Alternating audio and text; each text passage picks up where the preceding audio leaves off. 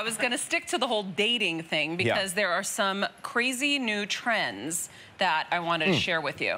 Is this new vocabulary? It's new vocabulary, everyone. It's what kids are saying. Yes, quite the buzz. Paper clipping. Anybody hear about paper clipping? Is it a way of... Did you just say yes over there? You young person over there? Paper clipping is the newest trend taking over the dating scene. Is it like, what's the thing you do? You're close. I can feel it. What's the thing? What's ghosting? No, I was thinking it's a version of cuddling. Is it not? No. Snogging? No, that's not it. Guys, I have no words. Don't come today. Gelman and I were talking before, and I'm like, a net. I couldn't get out the word net today. What is it? Okay, so I don't know why I'm doing this. Paper clipping is when an ex contacts you months after ghosting you.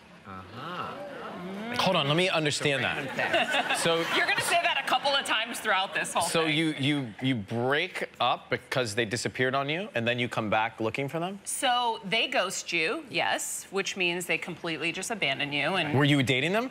Yes. And don't then, yell at me. I'm asking. Out of nowhere, I'm like, hey, Ryan, what's up? Because you're lonely?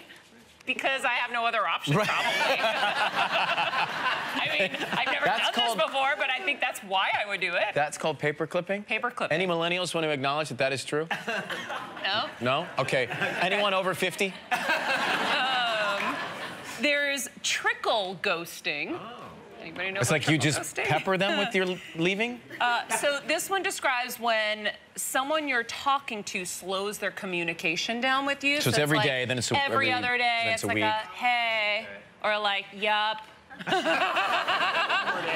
Yes. Like when I have no answer for someone, I'm like, yup. I get sometimes yes, Y-A-S. Yes. That's super exciting.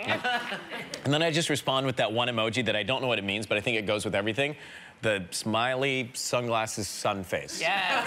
I don't know what it stands for, but it's like, it's safe. Hey. Yes. Well, that's your version of super exciting. Yeah.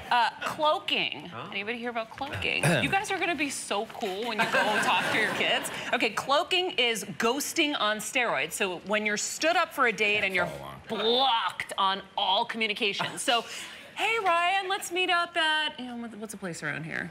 Taqueria. Taqueria. Let's go meet up at the juice bar. Okay. And then I completely ditch you and don't show up, and then I block you completely. Well, I mean, well, first of all, you're a terrible person.